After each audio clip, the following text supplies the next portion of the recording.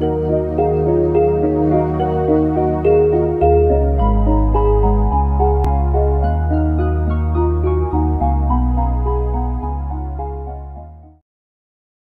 Silaturahim untuk Islam yang satu, ikhwan dan akhwat yang dirahmati Allah Subhanahu wa taala. Tadi Ustadz Amin Nuroni sudah panjang lebar memaparkan tentang kebangkitan sebuah negeri, kemudian dari pesimis menjadi optimis, di mana segala sesuatunya Allah yang Maha Berkuasa. Namun akan ada sedikit lanjutan Ustadz ya, terkait pembahasan yang di sesi yang pertama dijelaskan oleh Ustadz. Dan seperti apa Ustadz? Silakan. Ya. Pemirsa Rasil TV dan pendengar Radio Silaturahim yang dimuliakan oleh Allah, itu kisah tadi minimal menginspirasi pada diri kita. Hal-hal yang terjadi boleh jadi menjadikan kita optimis. Dan melihat ke depan besarnya tantangan juga boleh jadi membuat kita optimis.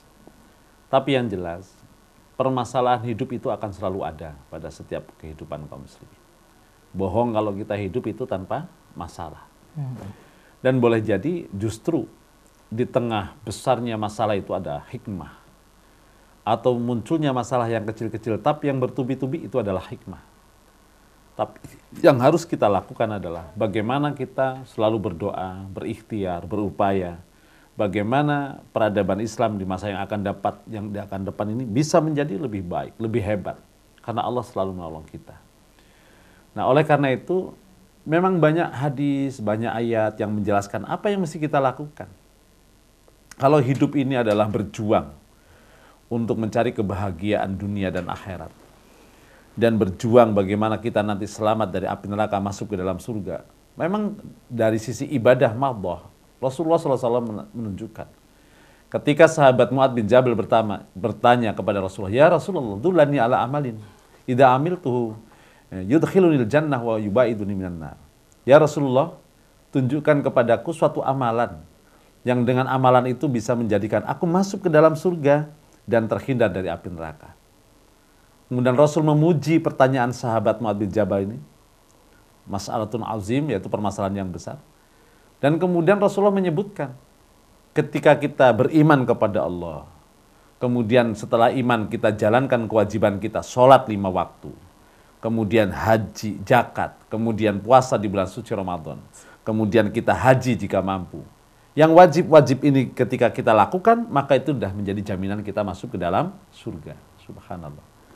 Sehingga kemudian Rasulullah menambahkan, ala adulluka abwabil khair, maukah aku tunjukkan kepadamu pintu-pintu kebaikan, pintu-pintu kesuksesan. Yang kemudian Allah terangkan tentang ibadah-ibadah sunnah. Di sana pintu-pintu kebaikan Rasul menyebutkan, pertama adalah puasa sunnah. Yang kedua adalah sedekah di luar yang wajib tadi, zakat. Yang ketiga adalah sholat malam. Ini adalah amalan-amalan ibadah, amalan-amalan pribadi yang sifatnya dia langsung kepada Allah. Bisa menjadi hebat dia di sisi Allah, dia bisa menjadikan dia masuk ke dalam surga. Tapi bagaimana dalam hidup ini, kita ini bisa menghadapi masalah, menghadapi problematika, menghadapi berbagai macam. Suatu saat ketika Ibnu Umar, dia sedang itikaf di masjid. Betapa besarnya pahala itikaf di masjid, apalagi di bulan suci Ramadan. Nah, ketika ada seorang sahabat yang menyampaikan ada masalah yang dihadapi seorang muslim yang begitu berat, dan dia membutuhkan pertolongan, maka segera Ibnu Umar membatalkan itikafnya. Karena ia ingin menolong sahabat yang sangat membutuhkan. Dia teringat kepada sabda Rasulullah SAW yang menyebutkan, siapa yang menyelesaikan urusan problematika kaum muslimin, maka itu lebih baik sekian ratus hari dibanding dia beritikaf. Masya Allah. Artinya ternyata ibadah sosial atau ibadah horizontal itu, walaupun mungkin tadi tidak seperti sholat 5 waktu yang fardu tadi menjamin masuk surga atau pintu-pintu kebaikan, ternyata ibadah itu dibingkai bukan hanya ibadah sifatnya horizontal, vertikal, tapi juga horizontal. Nah, disinilah bagaimana kita penting berikhtiar, membangun tentang Islam, tentang muslimin. Masya Allah. Kita berjuang bersama, kita membela bersama, saling mendoakan, dan seterusnya. Nah, sehingga betapa kita lihat di masa Rasulullah SAW dalam problematika dakwah beliau yang kaitannya dengan sosial, yang kaitannya kebersamaan, yang kaitannya dengan berjamaah, yang kaitannya dengan bersatu. Masya Allah. Yang itu ternyata adalah upaya-upaya membangun bagaimana masyarakat ini tidak melawan arus. Ya. Tapi Rasulullah membangun kebersamaan. Masya Allah. Betapa besarnya tantangan dakwah beliau di Mekah. Tapi bersamaan dengan itu adanya Darul Arqam yang menentukan, yang memberikan pentingnya belajar. Dari artinya Rasul membangun keimanan dengan ilmu, dengan pemahaman, Masya Allah. Jadi digali Al-Quran itu dari banyak segi. Akidahnya dikuatkan, muamalahnya dimantapkan, kemudian silaturahimnya dibangun, kemudian persaudaraan dibangun, Masya Allah, yang begitu. Dan tidak terlalu banyak memperdulikan tentang konfrontatif yang dilakukan oleh orang-orang kafir, tapi dia membangun ke dalam. Walaupun pada akhirnya pembangunan ke dalam internal antara muslimin ini untuk sama-sama beribadah kepada Allah juga menjadi kekuatan yang luar biasa. Ini perlu kita garis bawahi bagaimana sejarah di masa Rasulullah. Ternyata tradisi mencari ilmu di kota Mekah dengan Darul Arqamnya pun dilanjutkan oleh Rasulullah di Madinah dengan berdirinya Ahlus Suffah. Masya Allah. Itu ternyata memang sangat penting pengetahuan itu. Maka menghadapi tantangan yang begitu besar hari ini, muslimin hendaknya kembali kepada Al-Quran. Kembali kepada Al-Quran itu tidak dalam artian hanya membaca, hanya mengkaji bersama, kemudian menghidupkan masing-masing secara individual ibadah yang sifatnya vertikal langsung kepada Allah secara individual. Tapi bagaimana Islam mengajarkan kebersamaan, bagaimana Islam mengajarkan ta'awun alal birri wat taqwa, bagaimana Islam mengajarkan sistem ekonomi membangun kebersamaan dalam ekonomi, bagaimana Islam membangun ukhuwah, bagaimana Islam membangun masyarakat muslim, bagaimana Islam mengaitkan antara pentingnya bersaudara, saling menolong, bantu-membantu, doa mendoakan, dan seterusnya. Masya Allah. Ini luar biasa makanya. Makanya tadi, kalau di masa orang laki-laki tadi menghadapi problematikanya, dengan pembuktiannya Allah langsung dia tidurkan. Allah tidurkan dia. Kemudian Allah bangkitkan setelah tidur 100 tahun dengan pembuktian secara langsung. Nah, itu adalah bagaimana muslim yang hidup sebelum Rasulullah SAW dibangkitkan. Tapi ketika Rasulullah SAW, coba kalau kita baca, siapa itu Rasul? Rasul adalah huwa Rasul ila kafatin nas. Dia adalah Rasulullah yang diutus oleh Allah kepada seluruh manusia. Akhirul anbiya, dia adalah nabi akhir zaman. Wa imamur rusul, dan dia dipersiapkan oleh Allah sebagai pemimpinnya para rasul. Artinya ajaran yang turun kepada Rasulullah SAW ini, Masya Allah, sangat luar biasa. Sempurna, samil, mutakamil, Masya Allah. Yang artinya di sanalah dalam ajaran Al-Quran, dalam ajaran Islam yang turun kepada Rasulullah, diajarkan bagaimana menghadapi berbagai macam ujian dan cobaan ini, gitu ya. Yang di sana bagaimana Allah memberikan petunjuk dengan Al-Quran itu sebagai solusi yang terbaik yang tidak dikembalikan kepada tadi mukjizat kepada Allah Subhanahu wa taala. Di sinilah butuh kita ikhtiar. Di balik usaha kita menjalankan Islam dengan baik, dengan kafah, dengan sempurna sesuai dengan petunjuk Allah, maka Allah akan datangkan pertolongan. Berbagai macam gelombang, kemudian angin kencang yang menjadi ujian yang bertubi-tubi datang, mudah-mudahan itu adalah sebagai batu loncatan untuk muslim bangkit di masa yang akan datang. Begitu harapan kita. Karena apa? Karena siapapun tidak ada yang tahu hikmah di balik kenapa kok semakin hari semakin deras fitnahnya, semakin hari semakin besar goncangannya dari Allah kepada kita. Biasanya kalau semakin hari semakin besar goncangannya, maka itu adalah tanda-tanda bahwa Allah akan bangkitkan muslimin. Jika muslimin itu kembali kepada petunjuk Allah dan Rasulnya. Wallahu a'lam bishawab. Baik, wallahu a'lam bishawab. Baik ikhwan dan akhwat yang dirahmati Allah Subhanahu wa taala, demikian tadi pemaparan yang disampaikan oleh Ustadz Amin Nuroni. Dan kita sekarang masuk ke sesi tanya jawab ya Ustadz. Dan bagi Anda yang ingin memberikan pertanyaan ataupun pernyataan, Anda bisa mengirimkan ke nomor 0218451512 untuk line telepon dan SMS di 08111999 9720. Saya awali pertanyaan pertama Ustadz. Ya. Ini dari hamba Allah di Jakarta. Assalamualaikum warahmatullahi wabarakatuh. Waalaikumsalam warahmatullahi wabarakatuh. Ustadz Amin Nuroni, apa yang Ustadz sampaikan barusan, saya jadi teringat apa yang terjadi di Timur Tengah, di mana negara-negara di sana dulu menjadi kiblat ekonomi, pengetahuan kaum muslim, seperti halnya di Syria ataupun di Irak. Tapi saat ini kedua negara tersebut hancur lebur, walaupun bersisa itu pun hanya sedikit. Adakah negeri-negeri tersebut bisa pulih kembali? Nah, Masya Allah, ini pertanyaan yang luar biasa ya. Pertanyaan yang luar biasa. Jadi tentang bisakah? Nah, seperti halnya tadi pertanyaan Rajul, kaifa yuhyil arda ba'da mautiha. Itu di sana kalau dikembalikan kepada Allah wa ala kulli syai'in qadir, insya Allah bisa. Insya Allah bisa. Insya Allah bisa. Karena apalagi isyarat-isyarat tentang hadis. Bagaimana Rasulullah memetakan tentang periodisasi umat Islam, ya kan?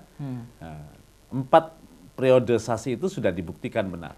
Periode kepemimpinan para nabi sudah lewat. Periode kepemimpinan Khulafaur Rasyidin sudah lewat. Periode kepemimpinan Mulkan Abban, Mulkan Jabariyah sudah lewat.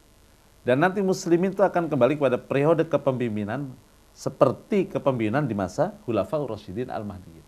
Ini kan menjadikan isyarat bagi diri kita. Oh, jadi dalam perjalanan periodisasi kepemimpinan umat Islam, menurut informasi nubuah dari hadis Rasulullah SAW ini, bahwa nanti muslimin akan tampil menjadi pemimpin peradaban dunia. Tentu dengan Islam yang rahmatan lil alamin. Nah, ini kan menjadi PR bagi kita.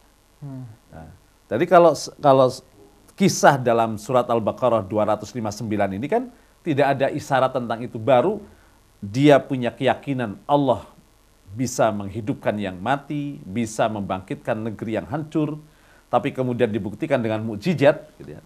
Nah, ini kita sudah diberi oleh Allah berupa isyarat-isyarat dari Rasulullah Shallallahu Alaihi Wasallam. Bagaimanapun peradaban dunia ini nanti akan dibangkitkan di akhir peradaban manusia itu adalah kepemimpinan Islam yang rahmatan lil alamin bagi seluruh. Nah, ini kan menjadi optimisme bagi diri kita. Cuman langkah-langkah kita bagaimana? Nah, disinilah bagaimana kita belajar. Kenapa dalam Al-Quran itu ada penduduk Sabah? Kenapa Al-Quran itu bicara tentang Ahlu Qaryah? Kenapa Al-Quran bicara tentang Ashabul Kahfi? Itu untuk menjadi pelajaran. Karena kebenaran, karena peristiwa-peristiwa masa lalu pun akan terulang pada masa-masa berikutnya. Mungkin dengan modus yang berbeda, dengan apa yang berbeda. Tapi hakikatnya adalah sama ujian dan cobaan. Nah, ini kita belajar. Kenapa muslimin ditimpa banyak ujian? Di sana sini ujian, Masya Allah. Seperti saudara-saudara kita. Boleh jadi karena memang muslimin salah satunya meninggalkan perintah Allah. Apa itu perintahnya kira-kira? Dari sisi kehidupan bermasyarakat. A'udzubillahi minasyaitonirrajim. Wa'tasimu bihablillahi jami'an wa la tafarraqu. Muslimin tidak mengamalkan Islam ini secara berjamaah. Mereka bercerai-berai. Bisa saja. Jadi dengan muslimin itu masing-masing tidak saling menguatkan, tidak saling bantu, tidak saling menolong, tidak membangun ekonomi bersama, keberhasilan bersama, kemajuan bersama. Yang ada justru mereka kisruh ke dalam, saling mencurigai, kemudian tidak saling mencintai. Bahkan yang berkembang dominannya bukan masalah agama, tapi masalah kepentingan dunia. Nah, ini bisa menjadi pelajaran bagi kita. Apa iya? Insya Allah. Bisa jadi kita karena tidak kembali kepada tuntunan Allah dan Rasul. Atau mungkin ada lain lagi. Nah, di sisi lain Allah juga menjelaskan tugas manusia di dunia itu apa? Wa'tasim. Ya ayyuhan nas, u'budu rabbakumul ladzi khalaqakum wal ladzina min qablikum la'allakum tattaqun.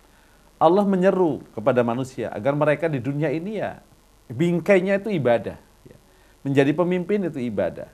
Menjalankan ekonomi itu ibadah, ya kan? Membangun masyarakat itu ibadah. Semuanya bingkainya ibadah. Nah, langkah-langkah ibadah itu di situ Allah terangkan. Amurukum bi khamsin. Nah, jadi kan ini ayat kemudian hadis. Iya. Nah, perintahnya memang untuk ibadah. Tidak dilarang kita menjadi penguasa seperti harus seperti siapa? Nabi Dawud, Nabi Sulaiman. Allah berikan kekuasaan, gitu kan? Allah angkat menjadi pemimpin dunia. Tapi kemudian bingkainya tetap ibadah kepada Allah. Sebagai pemimpin, orientasinya ibadah. Sebagai ekonom, orientasinya ibadah. Sebagai muslim, orientasinya ibadah. Yang ibadah itu tidak hanya mahdhah tapi khairu mahdhah. Tidak ada yang tidak bersifat vertikal tapi juga horizontal. Nah, di sanalah kemudian Rasulullah SAW memberikan penjelasan tentang bagaimana beribadah kepada Allah. U'budu rabbakumul ladzi khalaqakum itu. Nah, Imam Ibnu Katsir mencantumkan sebuah hadis. Amurukum bi khamsin. Nah, ini kan diberikan tuh apa? Petunjuknya. Iya. Aku perintahkan kepadamu, ini Ibnu Katsir mengutip sebuah hadis ketika menafsirkan tentang perintah ibadah itu. Allah amaroni bihina, sebagaimana Allah perintahkan dengan 5 perkara itu juga kepadaku, kata Rasulullah. Apa itu? Bil jamaah. Ayo kita berjamaah, bersatu, bersama, saling menguatkan, tolong menolong, begitu kan? Kemudian bisam'i, ayo kita tingkatkan ilmu pengetahuan. Ilmu mana yang perlu kita gali dulu? Ya, dari Al-Quran kita gali, hadis dari. Sehingga dengan pengetahuan itu ya meminimalisir perbedaan. Ya, minimal, jangan sampai kita kemudian ingin meminimalisir perbedaan dengan tidak membaca Al-Quran, tidak membaca hadis. Ternyata begitu luas ajaran kita tentang muamalah, tentang ibadah kepada Allah gitu kan. Yang wajib, yang sunnah, mana yang pokok dan mana yang furu, mana yang tidak boleh berbeda dan mana yang amat sangat bisa berbeda dan itu menjadi khazanah keilmuan kan. Jadi yang kedua itu justru bisam'i, mendengar. Ayo, ikra, baca gitu. Sehingga berwawasan luas. Jangan sampai kemudian karena keterbatasan ilmu, yang mestinya kita merangkul itu kawan dan sahabat untuk kita berjuang, malah justru kita jadikan dia sebagai pesaing. Yang mestinya dia partner, malah justru kita anggap sebagai musuh. Nah, ini kan karena ketidakpahaman kita. Masya Allah. Itu hidup ternyata indah sekali Rasulullah memberikan cara. Yang ketiga setelah bisami wa ta'ah. Nah, setelah ilmu, praktekkan, amalkan. Karena orientasinya kan kita ibadah semua. Orientasi. Nah, baru kemudian apa? Setelah bid'ah, hijrah. Ayo kita berubah. Nah, kemarin sudah sedikit kita bahas. Apa itu berubah? Hijrah. Ternyata hijrah itu memang ya satu-satunya jalan untuk kesuksesan dunia. Karena orang yang berhijrah itu Allah akan berikan murahaman, tempat tinggal yang luas. Kathiron, kebaikan yang banyak. Wasa'ah, dan rizki yang lapang. Coba siapa yang nggak pengen itu? Masya Allah. Ya kan? Kita kan semua dalam hidup ini profesi apapun, kita ingin bahagia. Ya kan tujuannya itu. Betul. Ingin sekolah tinggi, bahagia. Bekerja keras, ingin bahagia. Cari istri yang cantik supaya bahagia. Semuanya kan orientasinya bahagia. Lah kalau bahagia itu kemudian diperinci, sesuai dengan ayat tadi itu. Wa may yuhajir fi sabil. Siapa yang mau berpindah, siapa yang mau merubah, siapa yang mau menjauhi larangan kepada yang diperintah, siapa yang meninggalkan yang diharamkan kepada yang dihalalkan oleh Allah, Allah akan berikan di dunia ini murahaman, tempat tinggal yang luas. Kemudian kathiran, kebaikan yang banyak. Wasa dan rezeki yang lapang. Kan sudah sempurna di situ kebahagiaan. Oh, ternyata kita ini belajar tentang Islam, ibadah itu ya memang harus mengkaji Quran dan Sunnah. Kemudian kita hijrah. Hijrah ke mana? Kepada apa yang diperintahkan oleh Allah. Ya kan? Kalau Allah perintahkan salat sami'na wa ta'na. Allah perintahkan puasa. Allah perintahkan berjamaah, sami'na wa ta'na. Kan begitu. Allah perintahkan kita bersama-sama membangun ekonomi, sami'na wa ta'na. Karena semuanya. Nah, di ujung dari, ending dari berhijrah itu adalah tadi kebahagiaan, rumah yang luas. Kalau masing-masing rumahnya yang luas, Masya Allah. Kemudian kebaikan yang banyak.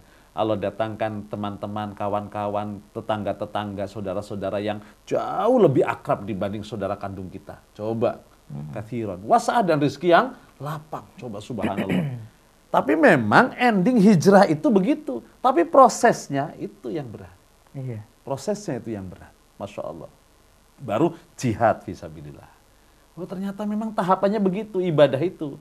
Pertama ya, untuk mewujudkan ibadah yang kafah, tadi Rasulullah berjamaah satu. Yang kedua, berilmu. Yang ketiga, sami'na wa ta'na. Jadi bukan hanya ngaji terus tanpa pengamalan. Atau mungkin ngaji tambah ilmunya, bingung mengamalkannya. Gitu.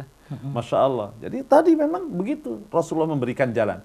Baru kemudian hijrah. Oh, disinilah kita harus berubah. Seiring adanya komunitas, seiring adanya madrasah pendidikan, seiring adanya di sana praktek bagaimana berjamaah itu, oh ada pelaksanaannya nih, ada apa? Ada qaidnya, ada leadernya, ada sistemnya kan gitu kan. Nah, baru hijrah, setelah hijrah baru jihad. Subhanallah, luar biasa. Nah, boleh jadi Karena Allah menerangkan walladzina kafaru ba'duhum awliya'u ba'din, orang-orang kafir itu sebagian yang lain dengan sebagiannya itu saling bantu membantu.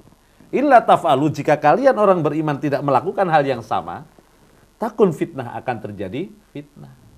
Nah, boleh jadi Timur Tengah yang dulu kiblat ekonomi gitu ya. Timur Tengah yang istilahnya berbeda-beda negara tapi maju semua, kok sekarang jadi semua Irak hancur, Suriah hancur gitu kan. Kemudian mana lagi, semua lagi banyak ujian. Mungkin ayat ini tadi, illa taf'alu, jika kalian tidak melakukan langkah yang sama seperti orang kafir. Mereka bersatu kok kalau menghadapi umat Islam. Lah umat Islam menghadapi. Nah gitu kan. Kebersamaan orang kafir pun harus bersatu. Nah, kalau fikroh bersatu sulit, nggak mungkin.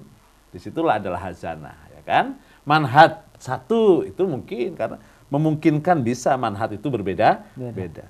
Tapi namanya muslim dengan muslim yang satu, dengan muslim yang lain saudara, nah itu yang penting. Oh, subhanallah. Tapi kan bukankah kita sebenarnya Ustadz sudah memahami tentang makna dari ukhuwah Islamiyah? Betul ya. Tapi pada kenyataannya terkadang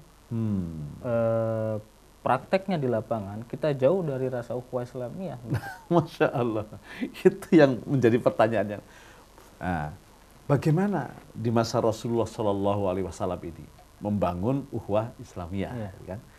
Nah, memang ternyata langkah-langkahnya tadi berjamaah itu menjadi suatu langkah awal. Disitulah kemudian Rasulullah semakin hari dilengkapi oleh sahabat. Saya masuk Islam ya Rasul, masuk Islam, syahadat. Mereka dibimbing oleh Rasulullah, kemudian dipersaudarakan oleh Rasulullah, kemudian mereka hijrah bersama Rasulullah. Baik hijrah makani maupun hijrah qalbi. Sedikit demi sedikit mereka berubah. Apakah setelah itu sepi dari ujian? Justru semakin kuat usaha Rasul menjalin ukhuwah dengan para sahabatnya, semakin deras itu namanya gelombang fitnah dan semakin kencang angin fitnah yang menimpa, ya kan? Tapi ternyata, masya Allah, itu sunatullah. Semakin tinggi pohonnya, semakin kencang anginnya. Ternyata sunatullah. Ya Allah, apakah perjalanan Nabi 13 tahun di Madinah itu semakin sepi seiring bertambahnya orang yang masuk Islam? Tidak. Semakin kencang. Puncaknya sampai Rasul sendiri mau dibunuh. Nah, tapi yang mereka bela jelas itu kebenaran. Yang mereka perjuangkan itu jelas, itu agama Allah. Nah, disinilah yang muslim pada waktu itu ya, sahabat-sahabat itu tidak takut dengan bayangan-bayangan karena mereka sangat yakin dengan Allah Subhanahu wa Ta'ala. Yang repot itu kan kalau di tengah perjalanan, nah, antara muslimin sendiri ragu. Kalau nanti kita begini, begini. Artinya tidak udhulu fisil mikafa 100%-nya itu belum. Masya Allah. Nah, jadi merubah mindset berpikir kan berat. Dan besar itu perjuangan yang besar. Contoh begini, seumpama masa riba ini mas ya, masa riba. Kayaknya kalau hidup tanpa riba hari ini susah. Nah, itu kan mindset berpikir. Karena kalau bisnis tanpa riba kayaknya sekarang susah. Apalagi karena pengen punya tanpa riba kayaknya susah. Nah, itu kan mindset berpikir. Tapi kalau kemudian dibalik, tanpa riba hidup saya berkah. Tanpa riba bisnis saya sukses. Nah, ini akan merubah. Nah, apakah kemudian proses itu semudah yang kita katakan? Lu tidak. Memang ending hijrah itu betul. Rumah yang luas, kebaikan yang banyak, rizki yang lapang. Endingnya. Tapi prosesnya kan berat. Nah, contoh nih sahabat. Betul, apa yang dilakukan oleh sahabat ketika hijrah, diganti semua oleh Allah. Betul. Ya kan? Rumah di Mekah ditinggalkan. Mata pencaharian ditinggalkan. Bahkan istri yang tidak mau beriman ditinggalkan mereka. Dengan tujuan hijrah. Tapi apakah ketika hijrah kemudian semua diganti oleh Allah? Kan tidak bertahap. Nah, inilah proses. Pada akhirnya rumah yang mereka tinggalkan Allah ganti dengan rumah yang lebih luas. Pada akhirnya keluarga, tetangga, rekan, saudara yang pernah baik dengan dia ditinggalkan, Allah berikan saudara, teman, sahabat yang lebih baik. Tidak hanya saudara yang baik, tapi seiman dan seakidah. Pada akhirnya pencaharian yang pernah mereka geluti dan sudah mapan mereka tinggalkan, pun Allah berikan pencaharian yang lebih baik, lebih maju dan lebih sukses. Tapi itu kan prosesnya panjang. Betul. Itu belum ancaman. Jangan-jangan saya mau hijrah, nanti mati di jalan. Jangan-jangan saya dipenjarakan. Jangan-jangan saya... Nah, ini kan proses. Maka Allah terangkan tentang ending hijrah itu, tapi beratnya luar biasa. Nah, kan orang bisa, pebisnis ngomong, saya berkah sekarang setelah meninggalkan 5 tahun yang lalu tentang, karena sekarang sudah tahu jalannya, ya enggak? Ini namanya endingnya. Oh ternyata hijrah itu nikmat karena sudah jalanin. Iya. Kalau bahasa Jawanya ngalamin. Iya. Nah, tapi kalau yang belum ngalamin, prosesnya kan panjang. Maka ada orang-orang muslim yang tidak hijrah di masa Rasulullah, bertahan di kota Mekah. Bahkan dia harus memerangi Rasul, bergabung dengan orang musyrik. Apa yang mereka takutkan? Kalau dia katakan saya nggak mampu, nyatanya muslim yang lain mampu. Nah, apa yang terjadi pada dirinya? Mindset berpikir. Mungkin dia berpikir, jangan-jangan nanti saya tinggal di mana? Saya mau kerja apa? Saya tinggal bersama siapa? Gimana dengan teman-teman? Itu kan semua pemikiran yang menggelayuti orang yang tadinya mudah hijrah menjadi berat. Kenapa tidak yakin kepada Allah saja? Nah, itulah pertanyaannya. Mengapa tidak Karena kan yakin kalau kepada berbicara Allah? tentang takut ini takut ini, berarti kita masih cinta dunia. Nah, Dan inilah yang ini salah satu contoh kenapa umat muslim mundur saat ini. Nah, Begitu kan? salah satunya. Karena apa? Karena sudah begitu banyak buku yang mengupas. Kenapa muslimin tertinggal? Iya. Salah satunya karena muslimin meninggalkan ajaran agamanya. Nah, tapi kan tidak sesederhana itu kalimat. Mungkin gampang pendek, tapi menukik ke dalam. Apa yang membuat muslimin itu berat? Kalau Allah sediakan ibadah itu, dibaliknya adalah kebahagiaan dunia dan akhirat. Apa yang menjadi muslimin itu berat menjalankan Islam? Kalau dibalik perintah beragama ajaran Islam itu, rumah yang luas, rizki yang lapang, dan kebaikan yang banyak. Kan begitu pertanyaannya. Itu masih satu pertanyaan. Nah, siapa yang menjanjikan tentang kehidupan yang bahagia ini? Allah. Nah, siapa Allah? Allah yang menciptakan kita. Iya. Allah yang menjamin rizki kita.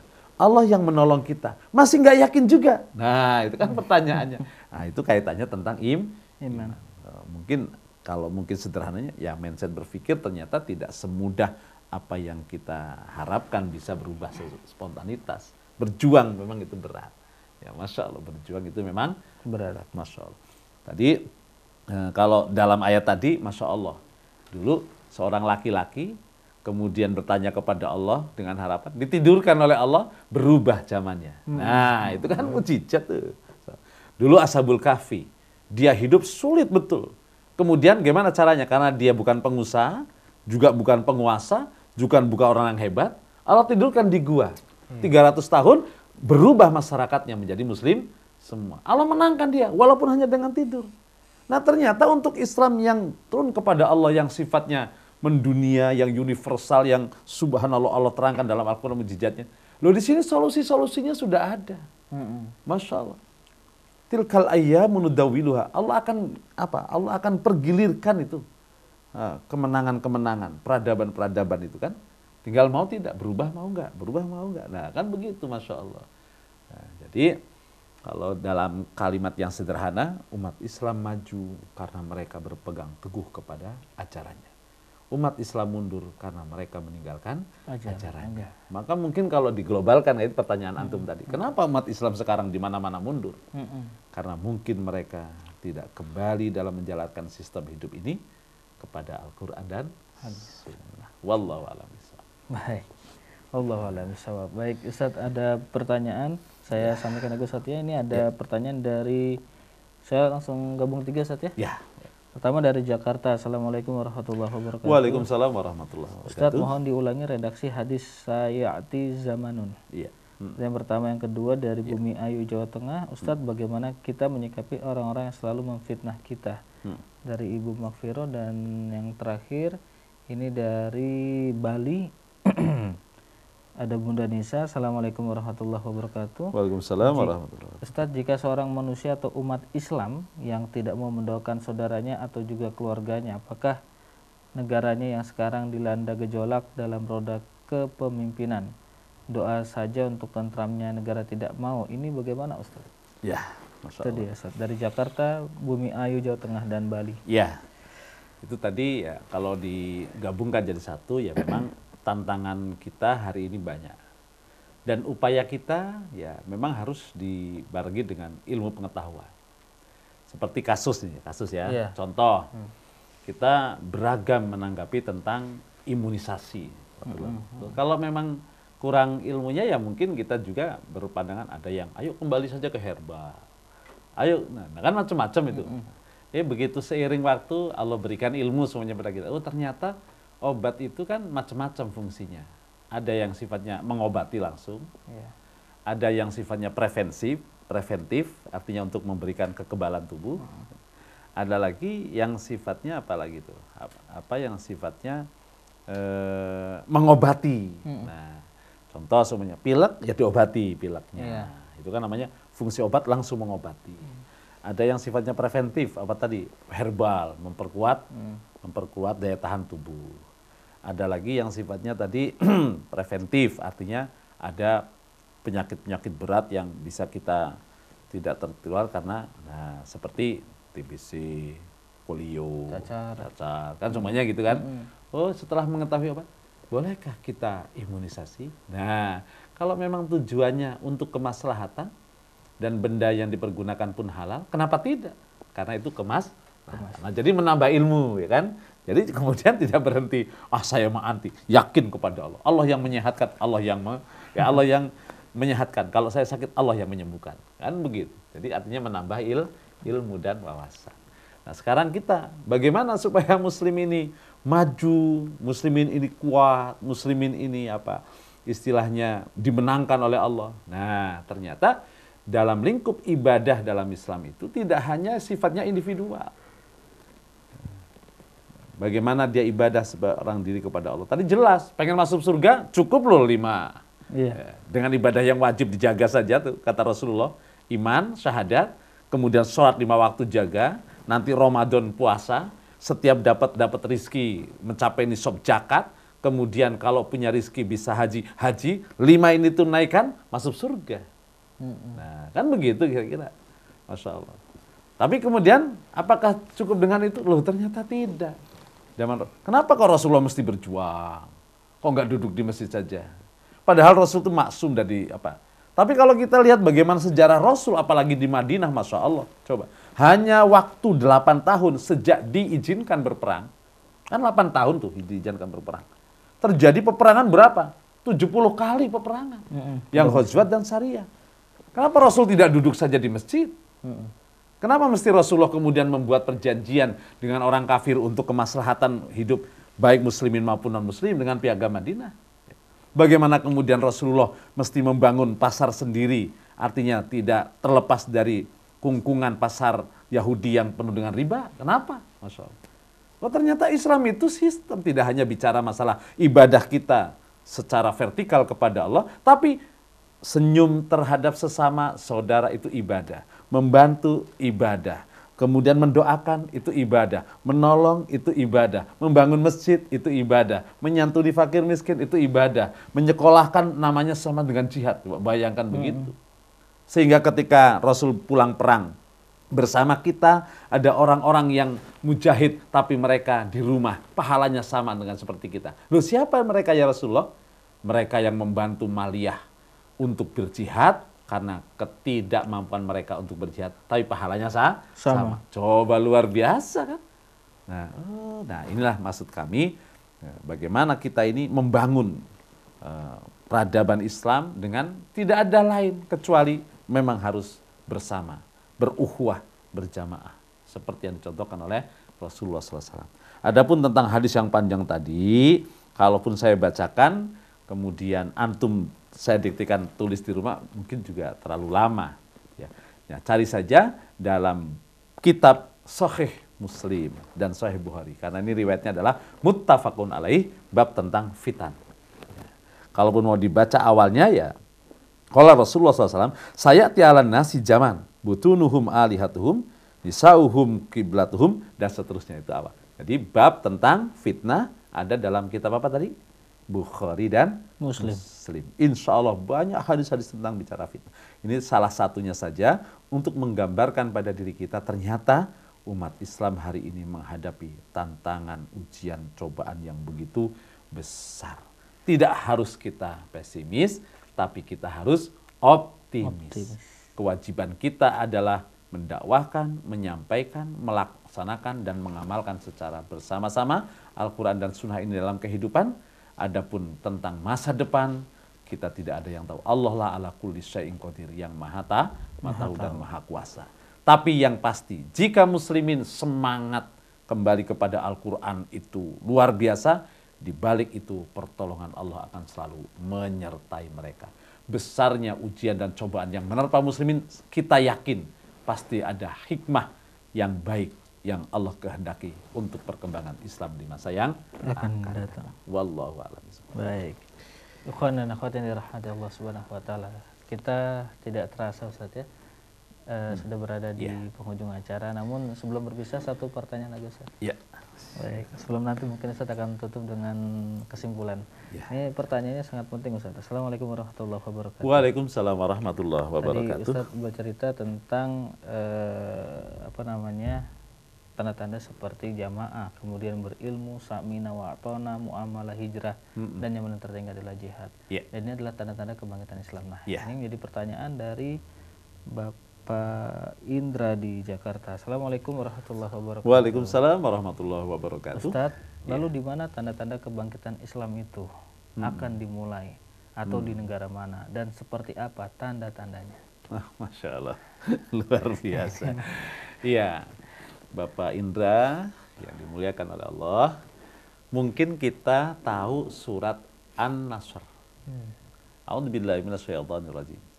Idza jaa nasrullahi wal fath wa ra'aitan nasa yadkhuluna fi dinillahi afwaja. Di sini ini ketika turun surat ini, kata Ibnu Abbas, ayat ini bicara tentang ajal Rasulullah. Gitu. Kenapa bicara tentang ajal? Karena tanda kemenangan itu dilihat indikasinya banyaknya orang yang masuk Islam secara berbondong-bondong. Coba. Nah, kalau ini kita waru'aitanna sayadkhuluna fi dinillah. Nah, itu tidak hanya sekedar realisasinya orang non-muslim menjadi muslim, tidak. Boleh jadi diperluas. Tanda-tanda kemenangan Allah sudah dekat kepada muslimin. Kalau kita lihat kecenderungan manusia kepada Al-Quran semakin meningkat. Begitu. Coba sekarang kita lihat dunia benua mana yang Islam itu tidak berkembang pesat Islamnya. Amerika, Masya Allah. Eropa sebagian besarnya, Masya Allah. Kemudian Australia, Masya Allah.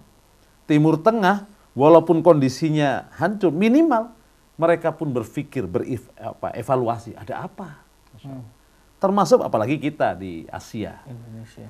Artinya apa? Kecenderungan. Nah, itu yang pertama. Tanda-tandanya. Nasrun waru'aitan nasyadhuluna fi dinillah. Kemudian yang kedua, berbagai macam eksperimen pemikiran manusia tentang tata kelola kehidupan bermasyarakat ini, saya yakin tidak akan ada yang menimbulkan kepuasan. Bergantinya sistem, bergantinya undang-undang, bergantinya apalagi peraturan baik nasional maupun internasional, pada akhirnya tidak memberikan kepuasan banyak orang. Ya apa enggak kira-kira? Iya. Karena apa? Karena di balik undang-undang manusia di samping ada kepentingan, juga keterbatasan manusia tentang jaminan undang-undang yang mereka buat itu maslahatnya panjang untuk manusia. Nggak ada jaminan itu. Nah, yang tahu persis tentang kemaslahatan manusia adalah Allah. Iya. Yang tahu persis. Sehingga bisa saja dikatakan tidak ada aturan yang sangat sesuai dengan manusia, baik lahir dan batin, kecuali peraturan Al-Quran dan Sunnah. Nah, kecenderungan manusia dengan bosannya menghadapi kehidupan dunia ini, bisa saja nanti kecenderungannya itu kembali kepada fitrah, mengkaji kepada kebenaran. Boleh jadi. Apalagi ditambah lagi fakta. Seorang ahli sosiolog dari Amerika, yang namanya Emil Durkheim ini, 1897. Dalam teorinya dia berkata, di balik peradaban maju Amerika, di sana ada penyakit akut yang menimpa masyarakat. Apa kata dia? Berupa depresi, dekadensi moral, dan merajalelanya gangguan psikis. Jadi depresi, gangguan psikis, dan dekadensi moral. Yang berujung kepada banyaknya orang akan mati bunuh diri atau dia membunuh sesama secara brutal. Masya Allah. Kenapa semua itu terjadi? Karena finansialnya sangat baik, tapi jiwanya kok kosong. Berarti setiap kemajuan itu atau tanda-tanda itu harus ada pemicunya terlebih dahulu. Betul. Masya Allah. Jadi karena tadi pertanyaannya, apa tanda-tanda kebangkitan umat Islam? Kalau kita baca ayatnya, idaja, kan di situ nasrun. Iya. Nasrullahi wa ra'aitan nas sayadkhuluna fi dinillahi afwaja. Karena ini adalah fitrah, hati itu ada di tangan Allah. Jangan bicara masalah setahun 2 tahun kalau Allah kehendaki. Di masa Rasul hanya 10 tahun. Perubahan dari ratusan orang menjadi puluhan ribu. Hanya 10 tahun. Di masa Rasulullah. Zaman yang secara informasi belum secanggih ini. Iya, belum ada WA ya. Belum ada WA. Kalau sudah, ini kalau kata Jawa, sudah mangsanya, sudah zamannya, apalagi media sekarang, kejadian di Los Angeles 5 detik, 5 menit sampai di seluruh dunia. Maka kalau Allah kehendaki, waro'aitan nasyatuna fi dinillahi afwaja, tidak perlu harus melintasi aturan-aturan yang dibuat oleh manusia. Masya Allah. Kalau kita semakin optimis sebenarnya, gitu, semakin optimis, maka seoptimis-optimisnya kita minimal kita menjadi muslim, ini kesimpulannya ya. Kita menjadi muslim, kita bisa orientasikan ibadah kepada Allah Subhanahu wa taala. Kalaupun tidak sukses dalam ukuran dunia manusia, kita mudah-mudahan husnul khotimah, sukses di akhirat. Jadi semangat untuk optimis membela kebenaran pada diri kita awali dengan membangun diri dengan Islam yang baik. Kemudian kita bangun dengan masyarakat, dengan ukhuwah, persaudaraan, dan marilah kita bersama-sama saling mendoakan, mudah-mudahan muslim selalu dijaga, dipelihara, dan dilindungi oleh Allah Subhanahu wa taala. Wallahu a'lam. Baik, wallahu a'lam. Terima kasih Ustaz Amin Nuroni. Ikhwan dan akhwat yang dirahmati Allah Subhanahu wa taala. Demikian Taushiyah Siang kita bersama Ustadz Amin Nuroni. Kami yang bertugas di siang hari ini, saya Abi Agus, kemudian ada Dedi, sebelumnya ada Ondi, kemudian Yusuf Sebangkit, dan Zen. Mohon undur diri, serta para pejuang dakwah yang ada di Sukabumi, Batam, dan juga Semarang. Billahi taufiq wal hidayah. Wassalamualaikum warahmatullahi wabarakatuh. Li khamsatun ukfi bihi nar al-jahim al-hatima al-mustafa wal-murtada wa ibnahuma wa fatima. Li khamsatun ukfi bihi nar al-jahim al-hatima al-mustafa wal-murtada wa ibnahuma